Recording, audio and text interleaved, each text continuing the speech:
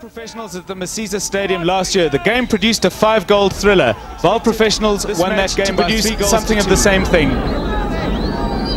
Hellenic were the team who made the early running. A good chance fell to the excellent save from Dlamini.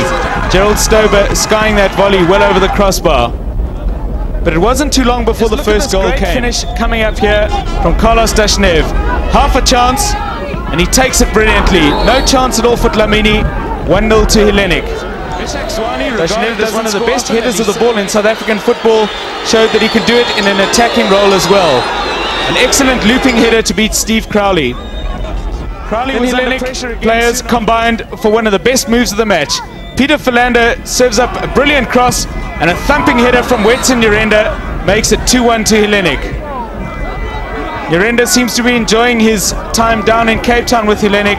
That's his second